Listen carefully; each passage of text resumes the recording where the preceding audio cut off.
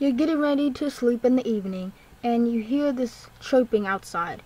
It's crickets chirping.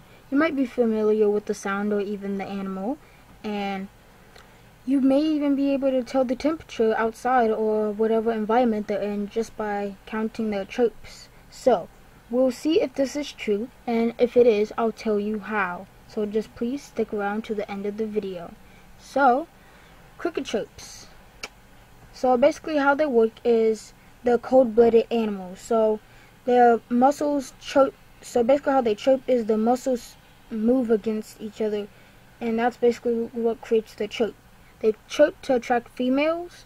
To attract females, and they also, when the muscles move as fast as it is hot outside. So that's that was a hypothesis that the muscles, since they're cold-blooded, they get the warmth and heat from the outside air, and however hot it is how fast they chirp, and which in turn can be translated to the temperature. So now, is this true or not? And the answer is, drumroll please, it is true.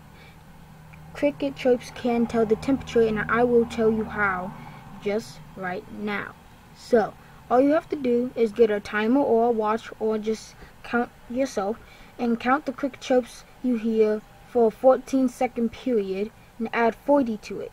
You will get the temperature in Fahrenheit. So basically, if in a 14-second period, if you hear let's see, 15 cricket chirps, all you have to do is add 40 to 15, which is 55, and you will get that's the temperature in Fahrenheit. It will be 55 degrees Fahrenheit approximately, and that is basically how you can tell the temperature from cricket chirps. So I hope you enjoyed the video, hope you learned something new, and please, hopefully I'll see you in the next video.